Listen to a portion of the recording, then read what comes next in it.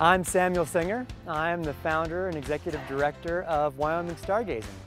We have a couple board members here tonight who are going to share with you why they enjoy being part of the organization.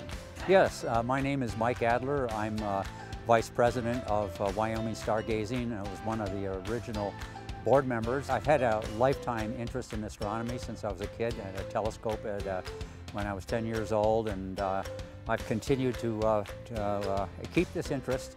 And so having an organization here that would further that interest and bring it to the people here in Jackson Hole, I was all for that. Normally do Friday night open stargazing for people, but because of COVID we haven't, so I've been doing it virtually with my telescope here and sharing it with the community. And so it's just another way in which we in the organization can share the beautiful sky and the knowledge about the sky with the community. Hi, my name is Liz Mosley. I'm one of 9 Wyoming Stargazing board members, and I'm here tonight to talk a little bit about why I not only participate in the organization but support it as well.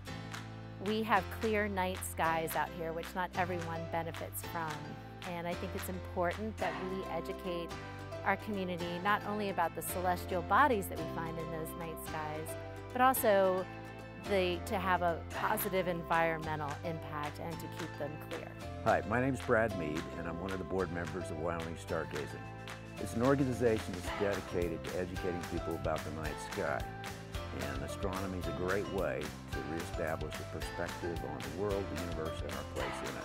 As a lot of you know, we're now in the Old Bills giving season, and we really appreciate your support to help us continue all of the in-person and online programming that Wyoming Stargazing does for our community and people all over the world. Thanks so much for considering to support us through Old Bills this year.